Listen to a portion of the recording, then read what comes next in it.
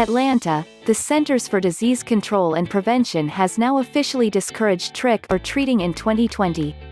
The new holiday guidance appeared on the CDC website Monday night.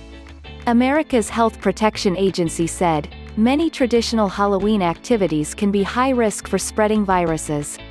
High-risk Halloween activities, according to the CDC, include the following: door-to-door trick-or-treating, trunk-or-treat events with treats handed out to large groups from trunks of cars, indoor costume parties, indoor haunted houses, hayrides, tractor rides with people who are not in your household, going to a fall festival outside your community, but that doesn't mean Halloween is cancelled.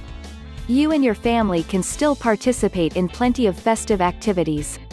Below are some of the low-risk Halloween activities mentioned by the CDC. Carving, decorating pumpkins with your family. Carving, decorating pumpkins outside, at a safe distance, with neighbors, friends. Decorating your home for the season. Halloween scavenger hunt, where children find Halloween-themed things while walking outdoors from house to house. Halloween movie night with your family. Halloween scavenger hunt-style trick-or-treat search, where your household searches around your home for treats. For more holiday suggestions, including medium-risk Halloween activities and risk evaluations for traditional Dia de los Muertos celebrations, click here.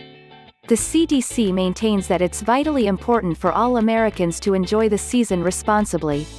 The agency also said its guidelines do not replace or supersede any local or state mandates.